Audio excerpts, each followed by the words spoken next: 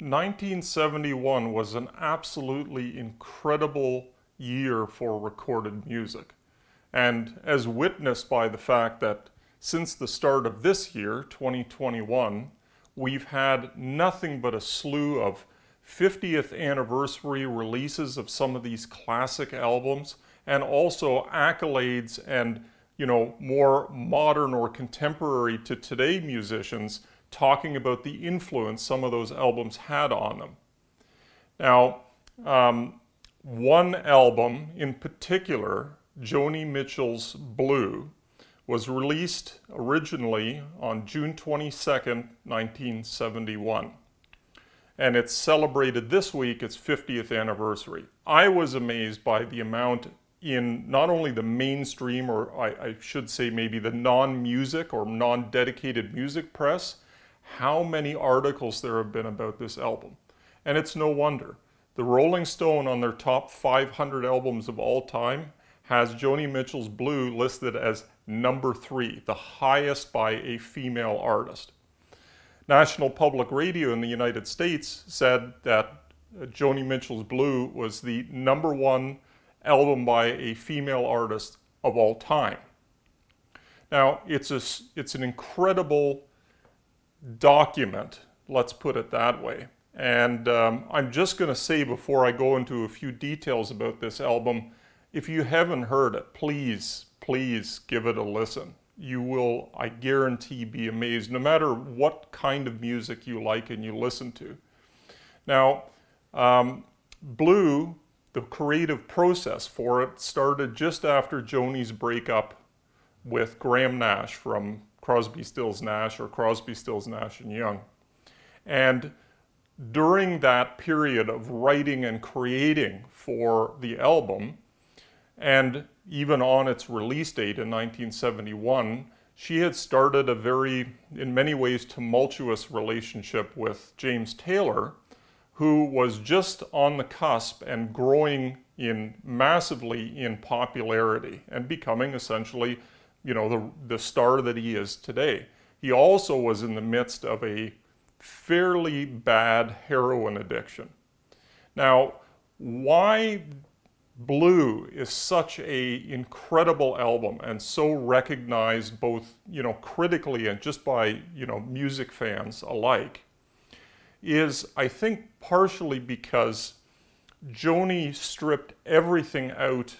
It's a very raw recording, minimal musical accompaniment.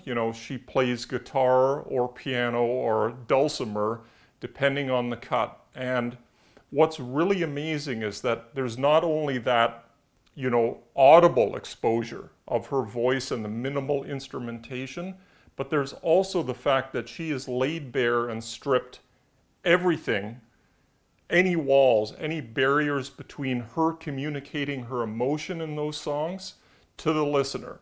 She's broken down the barriers.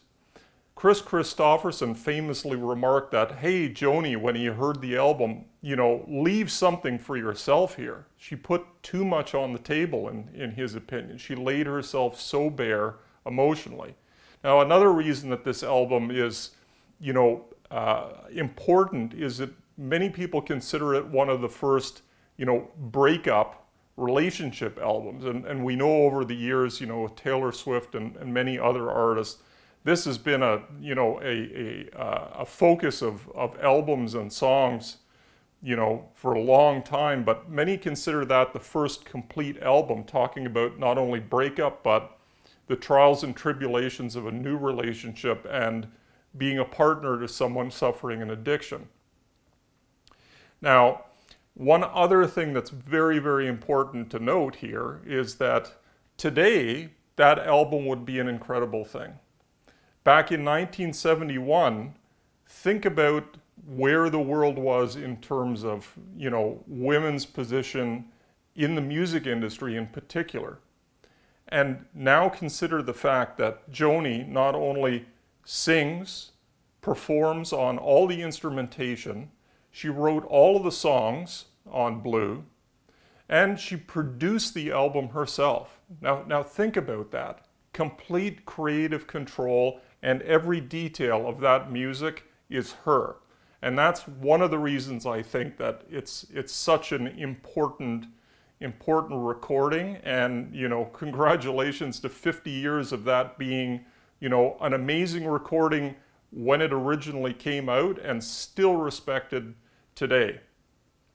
Now, because, you know, this is an audio channel and not a dedicated music channel, I will also point out the fact that the recording, as I mentioned, being so minimal and so stripped and minimally produced, you know, no effects, multiple instrumentation, backing vocalists, none of that.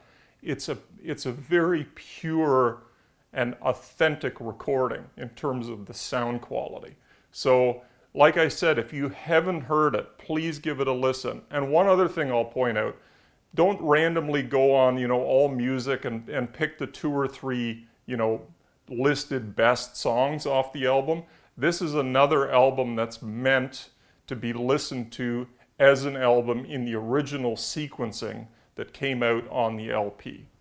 And that's important because you'll be taken on an emotional roller coaster ride as you go through the songs on side 1 and side 2, or, you know, your CD has the same lineup. So I urge you to listen if you haven't heard it. Congratulations to Joni. She's had some health issues lately. There's a great video where she did a very rare little snippet talking about her impressions and reflecting on the album Blue that's available online. You can Google it. I urge you to check that out.